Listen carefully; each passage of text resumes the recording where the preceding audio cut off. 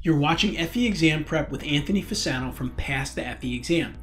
In this video, to help you prepare for the FE exam, we're going to calculate the projected life of a new landfill. This problem might be found in the Water Resources and Environmental section of the FE exam. This problem was created and solved by engineer in training Enrique Ivers and is brought to you by PPI, a leader in engineering exam prep for the FE and PE exams since 1975.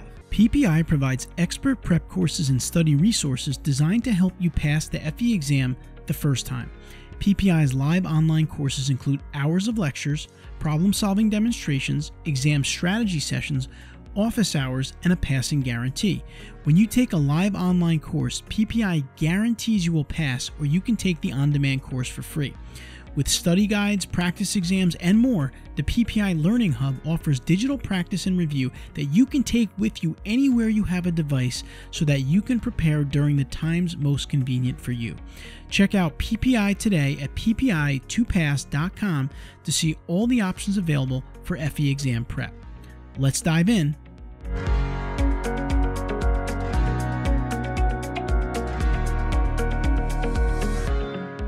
In this problem, we're asked to calculate the projected life of a landfill. This is an example of a problem that you may come across on the FE that isn't particularly difficult, but might have a couple snags that might trip you up.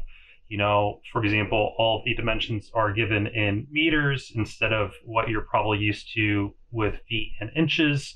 The daily cover that we'll get into is specified as centimeters, so we'll have to do a small conversion there, and we'll have to make a couple of small assumptions to actually be able to model this problem. So the way the problem reads, we're told that the landfill is 500 meters by 200 meters in plan area and that it's 30 meters deep. So we can kind of envision this as being a hole in the ground that's 500 meters in one direction and 200 meters in the other direction. It's rectangular and it's 30 meters deep. And then we're told that the average daily filling pattern after compaction of refuse is expected to be 20 meters by 10 meters by 4 meters. We're also told that local ordinance requires daily cover to be 15 centimeters per day, so that would be 0.15 meters per day. And we can make the assumption that this is only required on working days. So this is only going to be in conjunction with the refuse that is filled into the landfill.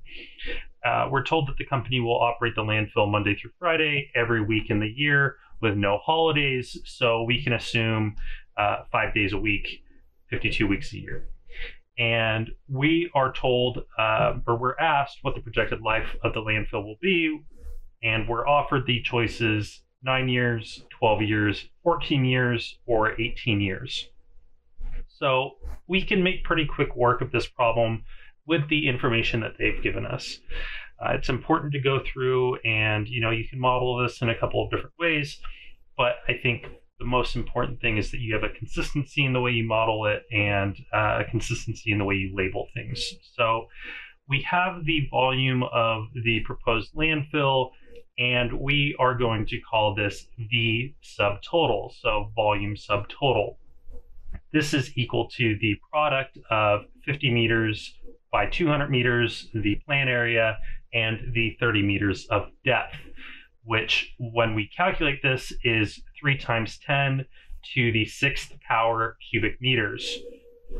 The rate of the refuse placed into the landfill, we'll call this V sub refuse, the volume of the refuse.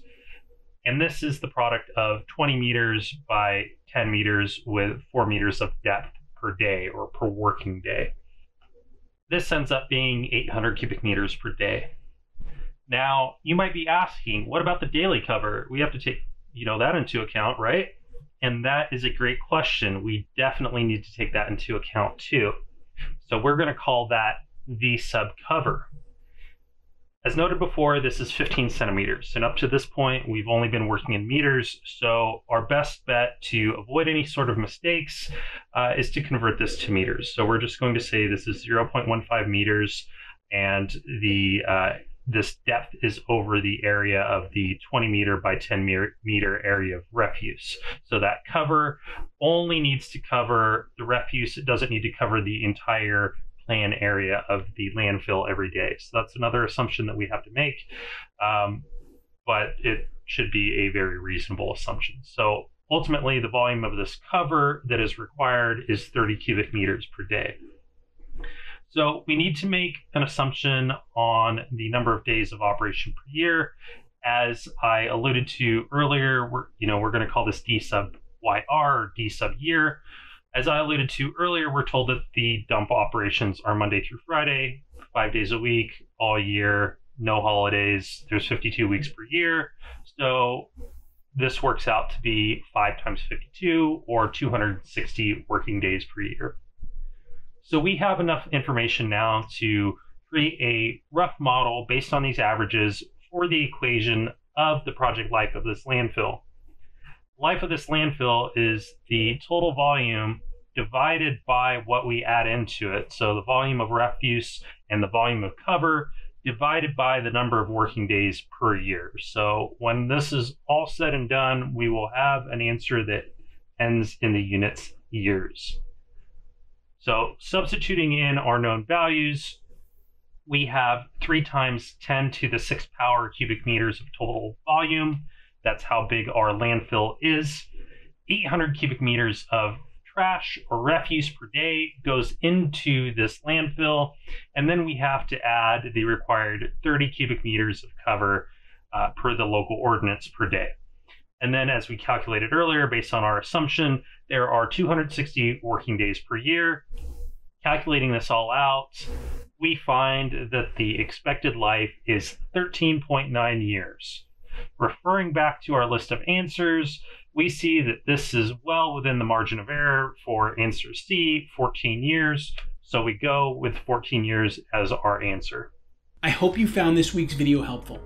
In upcoming videos, we will answer more of your FE exam questions and run through more practice problems. Practice, practice, practice. Pass the FE exam will publish videos weekly, so please be sure to click that subscribe button as you'll get expert tips and tricks, including practice problem solutions, weekly to ensure that you pass the FE exam. And please, I encourage you to ask questions in the comments below, and I will read and respond to them in future videos. Maybe there's a specific topic you'd like me to cover, or a question that you need answered. Pass the FE exam, we'll have you covered. I'll see you next week on Pass the FE exam.